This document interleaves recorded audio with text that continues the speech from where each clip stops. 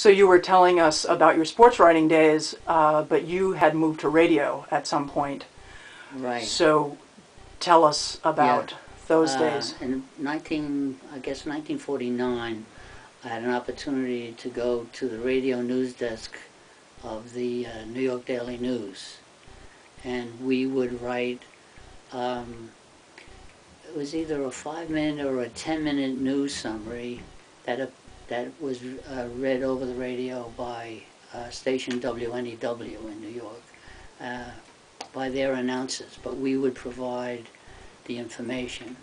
And the way the radio news desk worked in those days, there was a kind of like a tripod. There was an editor sitting at the top of the triangle, and then to the left and to the right there were two writers. And the editor was responsible for gathering the news which came over a teletype system. And also, because we were in the Daily News building, the news that the Daily News had acquired during the day was made available to us. So we were responsible for organizing the editor.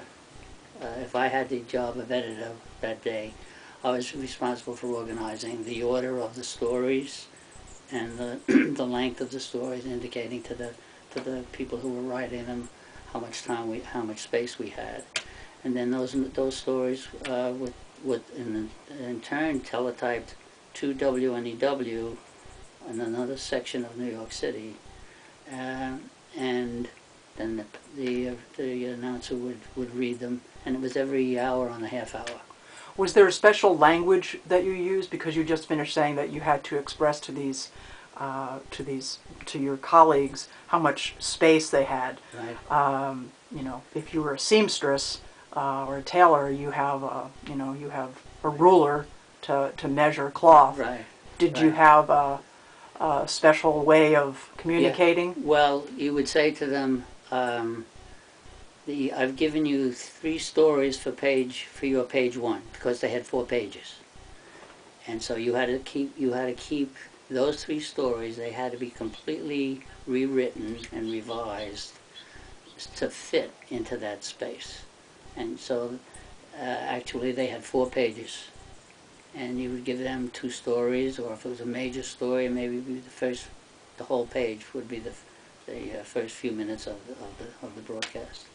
But there was no particular terminology, except that you would say to them, be careful of tongue twisters, because one day we had a story, and it had been a sudden snowstorm, and one of the men wrote, suddenly slippery sidewalks came to the sleeping city of New York. And we got a phone call from the announcer, and he says, Lou, could you revise? Is it okay if we revise that? He says, I'm spitting out here every time I try to say these words, you know. So it was kind of funny. You actually had to remind people that people are listening, listening to the words, and you have to be careful. You can't be the prose can't be not too much alliteration, too sophisticated, you know. It's because of the listening, you know. But anyway, that was how we. That was the way the news operation worked.